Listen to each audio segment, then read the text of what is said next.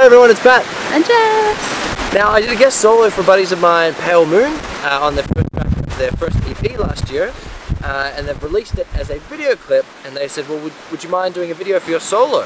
And I thought, yeah, what's the direction? What are you trying to do? And they said they were filming theirs in the Warburton sort of red tree forest. It looks amazing. Have a look at a couple of the shots. And they said if you could have a nature, foresty sort of vibe, that'd be great.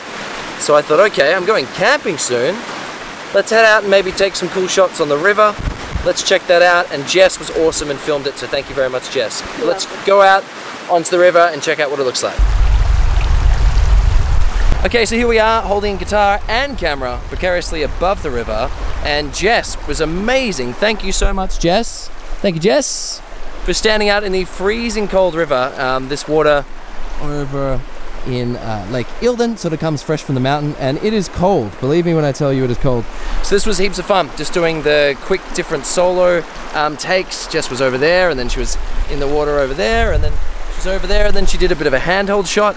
But it was so much fun to do, and the sort of direction from the boys in the band, PaleMoon, was we're going to be somewhere in the forest, if you could do somewhere naturey, that sort of thing, and I thought, I'm going camping soon, maybe I can do that. But here's just a snippet of what it looks like, and then the first comment below is the link to the actual track with the solo.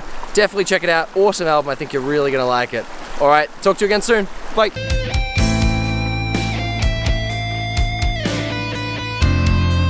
And that's it. I know I only showed you a little bit of the solo. Definitely go to the first comment that's got the link to the video. Check it out.